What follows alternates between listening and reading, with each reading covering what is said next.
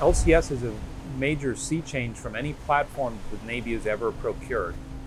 What it really comes down to is people don't really understand LCS. There's a lot that we can do with it. It's not a destroyer, but it's not meant to be a destroyer. We're a truck, and we can do a lot with this truck.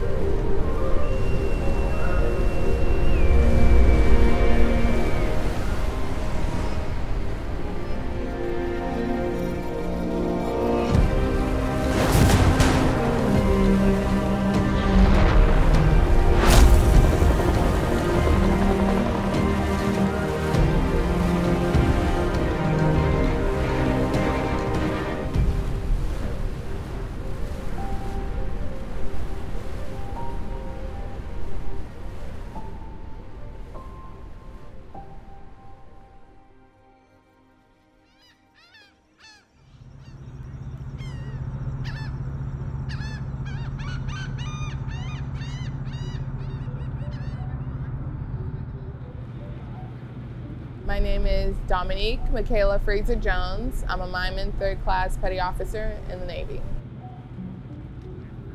The LCS, we call it the smartphone of ships because it's designed to be reconfigurable, meaning you can change out the mission that the ship is able to do. Line forecast off! Line forecast online!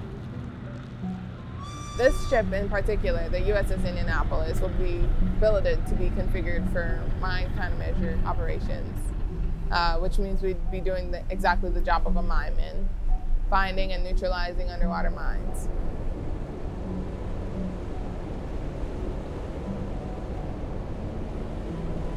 Well, I think if you look at it, mines are an asymmetric threat because they're relatively cheap to produce.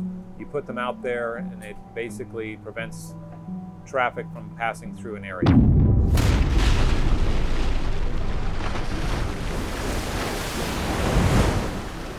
It gives countries that don't necessarily have a real strong capability to project force through aircraft and ships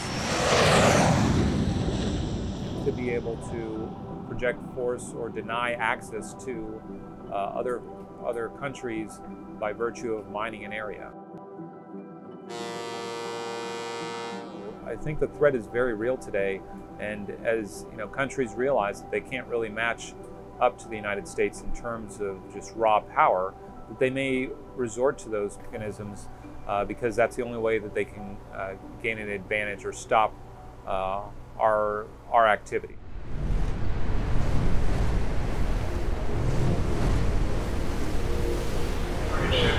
Showing our white side, stop side.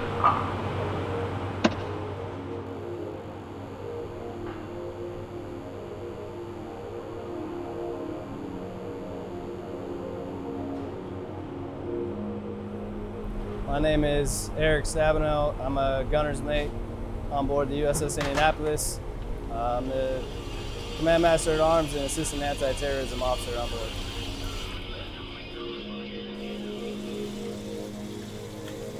Originally, I'm from Eau Claire, Wisconsin. I joined the Navy straight out of high school.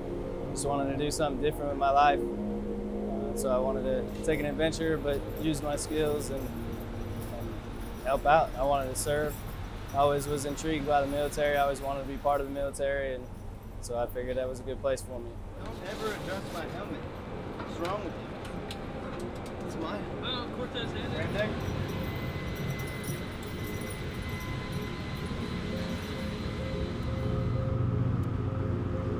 It's definitely interesting.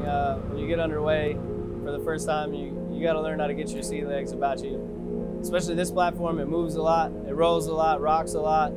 And if you're not used to it, it catches up to you pretty quick. So you find the areas of the ship where you can kind of take ease from it a little bit. You definitely don't want to be all the way forward when the ship's pitching and rolling. Or when you're eating breakfast and the ship takes a 15-degree roll and all your food and your drinks and stuff goes flying off the table.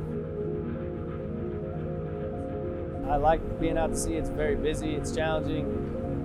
It's not easy by any means. Everybody's tired, everybody's worked real hard, you don't sleep a lot. Watch rotations, we call it 5 and dimes. So you stand 5 hours of watch and you have 10 hours off.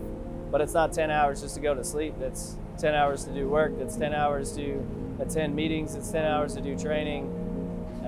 So you find time to get some sleep in when you can, figure out how to take care of yourself. CPA contact is 16 nautical hours. It's a challenge. Every day is a challenge and something new to learn from that. So.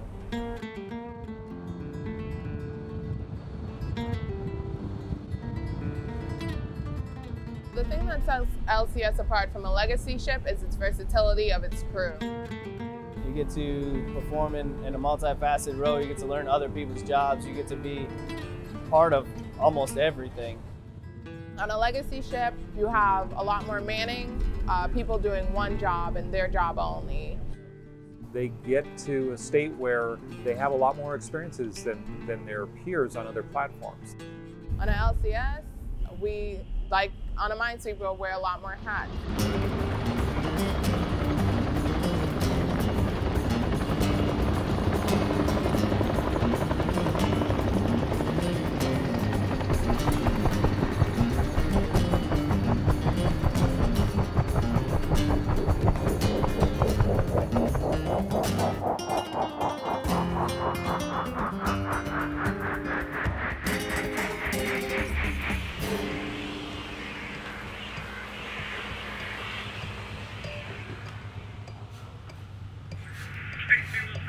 I've got a great opportunity here this evening. So, hey, it's Matthew. And, well, actually, I've got a couple of sailors I'm going to promote right now. So I have called Ian 2 Jones and MN 3 Woods to the pilot house, and now it's going to be Ian 1 Jones and MN 2 Woods. So.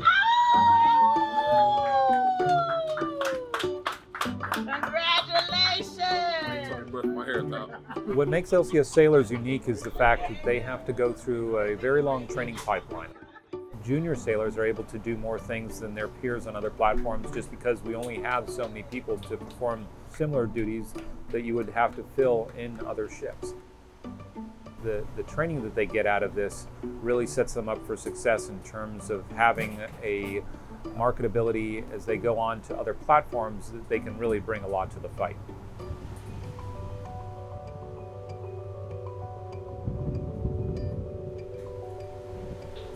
So another thing unique about LCS is the blue and gold rotation concept. So initially with a pre-commissioning crew, one of the crews stays on a little bit longer in order to complete the combat systems ship's qualification trials. And that allows us to not have to repeat training and maintains the continuity necessary to get through all the different certification events to complete the testing. Then we get into the more typical rotation of 4 to 5 months of rotating the crews through. And what this does is facilitate longer on-station time for the littoral combat ships. My name is Michael Anselag. I am a third-class boatswain's mate serving on board USS Indianapolis. We're basically like a first mate deckhand when it has to come to anything with the ship getting underway, being out at sea, to pulling back into the pier, between the mooring lines, the anchoring evolutions.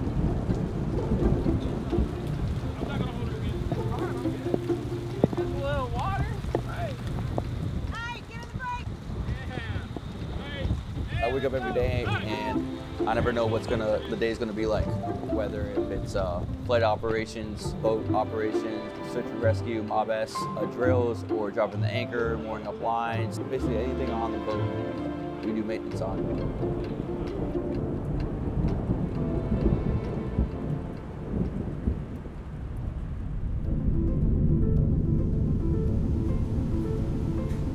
We've definitely tried a lot of things in terms of minimal manning. This is the first class of ship to have water jets on this scale. We've definitely changed the whole mindset in terms of training, which I think is a very positive direction that LCS has gone into. Now I think you're going to start seeing LCS start to bear the burden of deployments and fulfilling the mission that we needed to moving forward.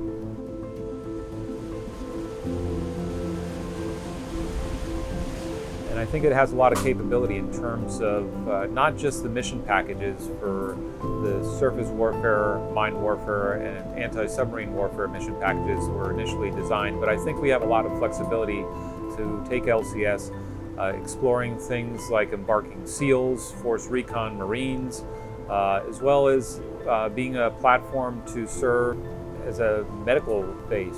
You know, you could bring on mobile operating rooms as well as patient care facilities if we needed to evacuate personnel, say in a humanitarian assistance or disaster relief kind of response scenario.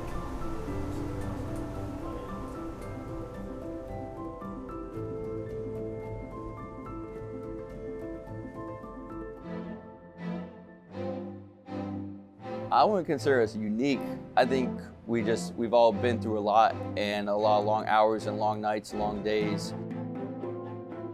You know, you're like siblings, so of course you'll have your moments of weakness where you're fighting like cats and dogs. Not literally, because it is a business and a professional working environment, but we all have our ups and downs.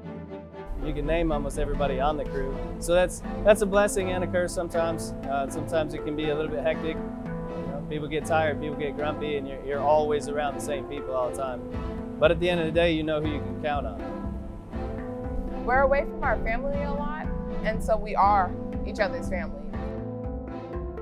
Or what it is that we have to do, or where we have to go, or what the mission is, that we're going to be having each other's backs, and we're there for each other.